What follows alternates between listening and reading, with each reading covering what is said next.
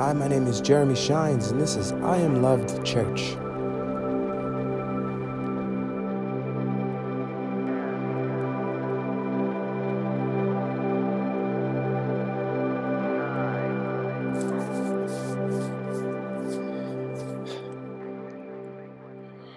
Well, welcome to another day. It's snowing outside.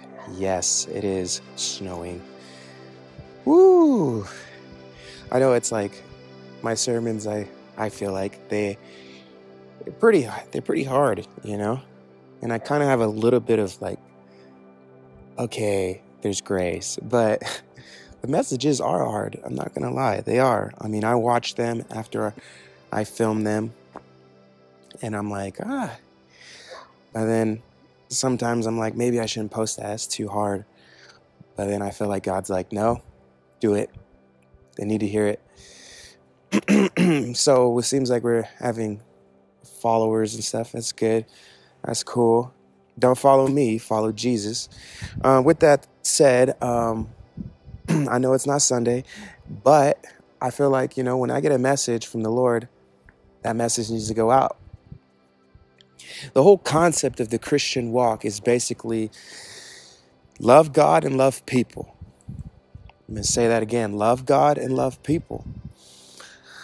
And we share this world together.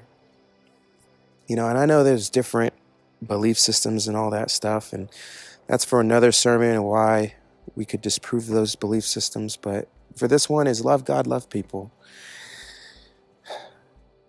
And one of the things that I wanted to be was to be a pastor. I was going to school and everything. I was like, I want to be a pastor. I want to be a pastor. I want to learn. I'm ready.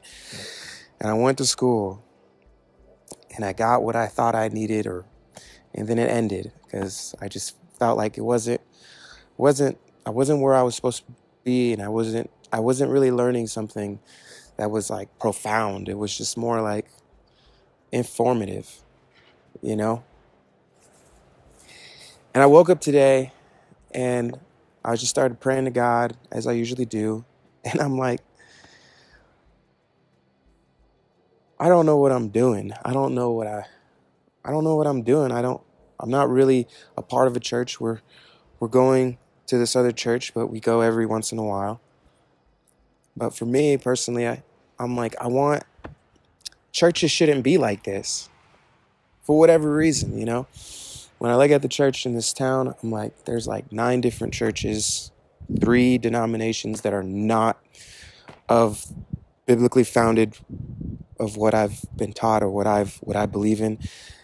So I don't even count those. So, but the ones that I have tried out, I'm like, this does not feel like God's kingdom. Maybe it's just preference. I don't know. I've made some relationships. I've talked to some of these people and stuff, and someone said they don't like people, or the way they were describing it, the way I interpreted it, they were even a leader in a leadership position. And one of the things when I read the Bible and I look at Jesus' character, he was always around people. He even loved them. He suffered with them. I mean, anything that they went through, he went through too. And I thought to myself, like, this leader, this pastor, was separating himself from people, saying, they are the sheep, I am the shepherd, sort of mentality. And even when we look at the Old Testament with Moses, and David, I mean, at least how I interpret it or want to interpret it or want to believe about this, I know for a fact, when I look at Jesus, he was with the people 24/7. Like, he barely had a break. Barely. And I prayed to God. I was like, this school thing I don't really care. Not that I don't care about knowledge. It's just, it doesn't feel like it's the oomph of the faith. And when we're called to be a Christian, not just to be a leader or pastor, we're called to be around people. I work at a gas station, I worked at a gas station, but I work now at a grocery store as a cashier. So I'm around people 8 hour, 6 to 8 hours a day, depending on what I usually probably on an average 7 to 8 to 9 hours a day. I'm around people. Okay, I got my schedule. I get my weekends off and stuff, but I have 2 kids. They're young. Their oldest one is 2, almost about to be 2, and then the second one is coming up to be a year. When you get baptized and you start to walk the Christian faith, personally for me, it's hard. At first, it was sunshines and rainbow, got my sins forgiven, people loved me from the church. And then you get the bad side of people, the side that you thought when you got baptized that this is not supposed to be like this, Like, we're supposed to be washed. We're supposed to be perfect now, But that's actually not that way. It's actually, the more you love Jesus, for me, the more he sends you into hostile places where people don't love each other. And I mean, think about it. Jesus was born in a place that was just so non-loving, I assume, right? Or he was around people. He was born into a world where in God's kingdom, it was perfect love. Everywhere, the angels, everyone was loving, and he comes to earth, and it's just totally there's no love, and he starts to preach this message through his actions, not just through his knowledge of what he went through, what he learned, whether he went to school or not. And that's what I was trying to do. I was trying to be a pastor, but I wasn't trying to learn how to love people. I was even trying to be a Christian and not learn how to love people. We were in Montana, and I loved it there. I mean, the churches there, they were amazing. There was things to do there in those places, and people I knew, I could relate to them. I had, it was chill. I enjoyed the Christian walk, and then my wife got a job at the school district, and she's no longer there for her own reasons, and now I'm working over here, I've worked at this, I work at an acid plant, and then I worked at the school as well with her, like subbing and whatnot. And then I worked at a gas station, and then I worked, as I'm now working at the grocery store. People drive me crazy. They drive me crazy. Especially when you're only getting 1 day off a week, and then you come home to waking up in the middle of the night throughout the week and on your weekend serving your spouse. I'm praying and crying to God, like, this sucks. Who would do this? Who would become a Christian? This is just not like what you promised, or how I interpreted what you were promising, Lord.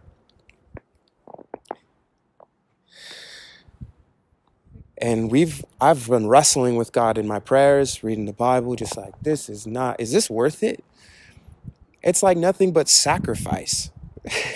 Like, it's not even about me anymore. Like, anyways, even though I didn't want to, do the things that he wanted me to do, even though I struggled and fell down a lot, he kept picking me up. The Spirit kept picking me up. Just keep going, complaining my way all the way through. Kept trying to roll off the altar table. He just throw me back on the table. And then I finally just, I finally won. Like, it was an accumulation of a lot of things that I have not prayed about. And then I would compare myself to these churches. Like, what are these people doing in these churches? Like, they're not doing anything for the community. Nobody even knows that the churches are even existent. They're all cliques, right? The different denominations, they're all cliques. They're cliquey. It just makes no sense. They're like, oh, we love these people over here, but we're not going to love those people. And it's the outside of the church is doing the same thing, and the inside of the church is doing the same thing. And Jesus did the opposite of both of them. He bypassed ethnic groups. He bypassed people's opinion. He bypassed the culture. He bypassed it all, and he loved all people. The Pharisees, I don't even think they were even like, we imagine them, they were robed and everything like that. I think they were just normal people. I think they were even the apostles, you know? Anyone could be a Pharisee at any time, creating a reason not to love someone. That's a Pharisee. I don't like this person because I disagree with them. I don't like this person because we're different, or they like coffee, or whatever reason. People find any and every reason not to like each other, let alone forgive each other and love each other.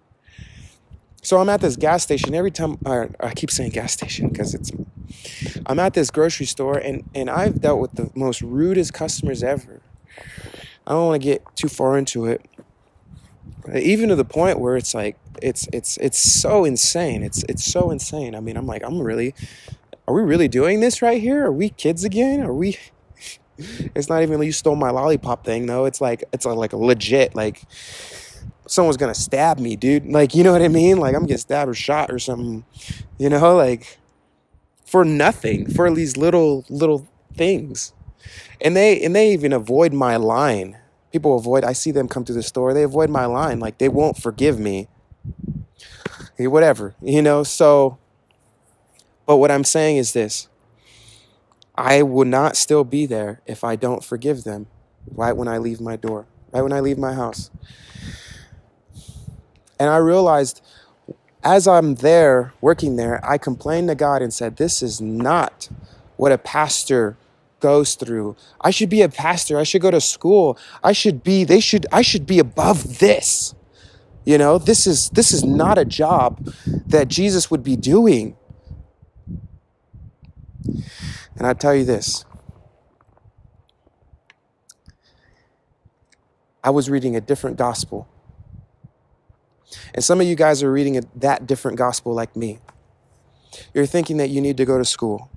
You're thinking that you need to get a higher paying job, and people need to be over there, and you're on this side of the fence, and you're walking through the zoo, and they're the animals. Some of you guys who are Christians even think and treat people like they're animals. And I know this because I did this, and God corrected me. And you know what he said to me? You know what Jesus did when he walked into the zoo of this world? He wasn't on this side of the fence or gate, and they were in the cages.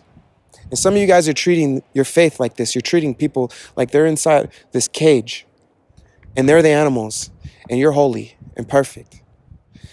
You know what he actually did? He went inside the cage with them. So I'm complaining to God saying, I'm not like them. And you know what God said to me? Stay here. Stay here. Every time I wanted to run away, he threw me back on the altar. He threw me back in that cashier. I was going to quit. He threw me and laid me on there. And he said, stay on there. Stay in there. I should be on a pulpit in a church. He said, stay in the altar. Stay right there. And I stayed right there. Even though my flesh wanted to run away, but the Spirit held me there. I felt it. It was like, whoo.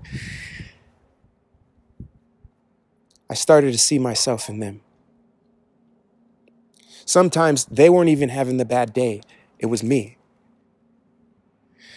Sometimes they were being the most respectful and most kind, and I was being an animal. And it went back and forth. And I realized something. They're just like me. If anything, it's like looking into a mirror. They have a bad day. I'm having a bad day too. And if I wasn't, I should, because I should be showing them compassion, relating to them. I know what that day feels like. Or vice versa. I'm having a bad day. And sometimes these customers who aren't even Christians would come and lift me up. I understand your pain, your suffering, your sorrow. Pharisees are people who basically treat each other like, no, we're always perfect, we're always holy, we make no mistakes. And you can go to church, be like that going to church or not. Makes no difference. Love God, love people.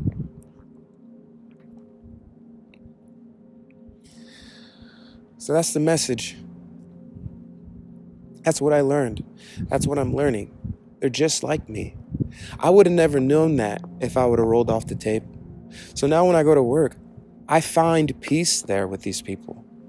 Whether they're regulars or just normal people, I see they have a bad day just like anybody else.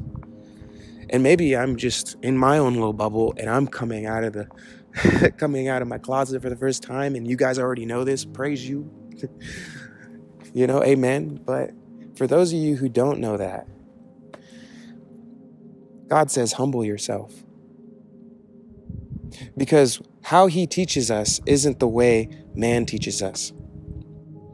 You have a lot of mentors and people who are like, come on, let's go do this and go to school. And, we don't need to do that lower paying job. You know what Jesus said to me also? He says, those jobs that you guys despise, like working at McDonald's, working at a gas station or as a cashier, those low paying jobs, that's the jobs that Jesus would actually be doing. Those are the people he would actually be hanging around. You guys are making a lot of money and like, yeah, this is what Jesus would do. Actually, no, he would be doing those jobs. And I thought to myself this, and I said, you know what? I woke up today and I said, God, I thank you. I thank you for humbling me. I didn't need school. I'm in the world of hard knocks. I'm with people every day, 8 hours a day, once a week on Sunday, ain't gonna do it. No wonder I feel such distance with these pastors and teachers, because they're not with me. Jesus says, I am with you always, next to you. You cry, I cry. You lean, I lean. That's what it means to be like Christ. God willing, I get a church one day. I knew one day, I was like, you know what? It's not my church, it's his church, first off. And I said, you know what? I want a job. I want to be a cashier or a grocer, even if it's just for a few hours a day or a few days a week on the side of the church. And if the church got so big or whatever and opened a coffee shop, I want to be there with them. I want to be serving with alongside these people. I don't want to be wearing a business suit, going to these fancy meetings and having these big old councils like these Pharisees did. I don't care about that. I want to be with my children. And that's what God did for us. That's what Jesus is. That's who he is to me. I don't know what Jesus you worship, but I know the Jesus I worship, that's he is. He's God Almighty, the creator of the universe, who holds the councils before, it's just an amazing like Star Wars episode up there. And down here, we're servants. And he humbled himself and made himself a servant. He served with us, and he still serves with us. He says, I'm just like you. I understand your burden. I understand your pain. But the Pharisees, they're too good for that. The church people or the non-church people, wherever you are, you're a Pharisee, and you're too good for that. You're like, oh no. People, this guy over here, he's crazy. They're crazy. Me, whether you're a man or a woman.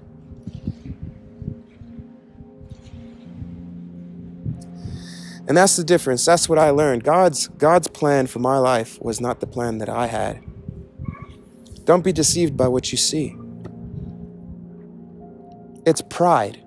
School for me was pride. And I look at those pastors and stuff with all their knowledge.